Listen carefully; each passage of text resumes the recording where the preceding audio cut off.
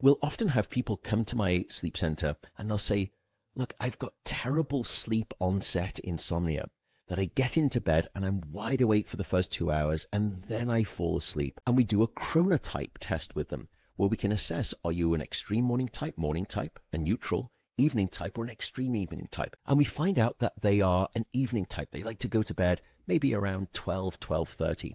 But because of the way society is forcing them to sleep, they're getting into bed at 10 p.m. Well, it turns out they don't have insomnia. They just have a mismatch between their chronotype and when they're forcing their body and their brain to get into bed and try to sleep.